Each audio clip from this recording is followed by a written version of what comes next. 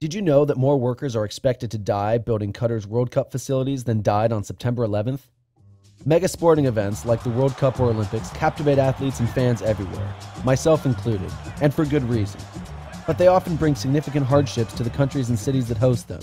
So why do countries like Brazil, home of the 2014 World Cup and the 2016 Rio Olympics, compete so fiercely for the chance to serve as host? It's argued that the benefits to the local and national economy, along with prestige on the world stage, make these costs worthwhile. But I think that simply isn't true. I'm Matt Ryan, assistant professor of economics at Duquesne University, and I've researched this issue as both an economist and a sports fan. And what I've found is troubling. First, the human costs. For every athlete standing on a podium accepting a medal, there are scores of everyday citizens whose lives were turned upside down to make way for the competition. Since 2009, 19,000 families around Rio have been forcibly removed from their homes to make way for World Cup and Olympic-related projects. And as many as 1.5 million people, about equal to the populations of Philadelphia, were displaced to make way for the 2008 Beijing Olympics. Displacement is not the worst that could happen. Qatar won't host the World Cup until 2022, but hundreds of migrant workers have already died on construction projects there. The tragedy of these projects is compounded when we see how short-sighted the goals are. Mega event facilities are frequently left to rot, unused and forgotten once competition comes to a close.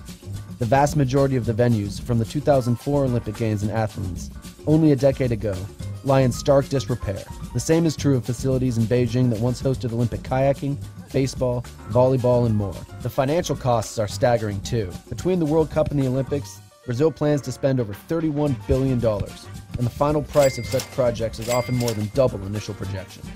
All of this seems especially difficult to justify in countries with high levels of poverty.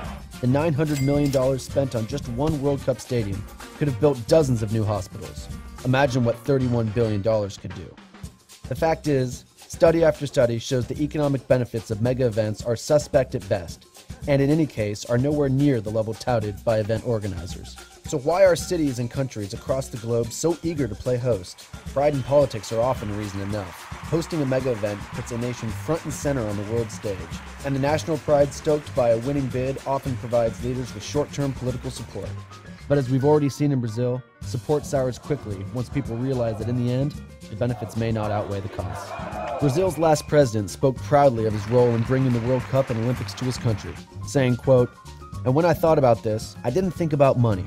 I thought of an event of this magnitude." Sadly, I think this is common among far too many politicians. The city of Chicago and the United States of America will make the world proud. The truth is, when it comes to hosting mega events, most countries and their people may be better off on the sideline.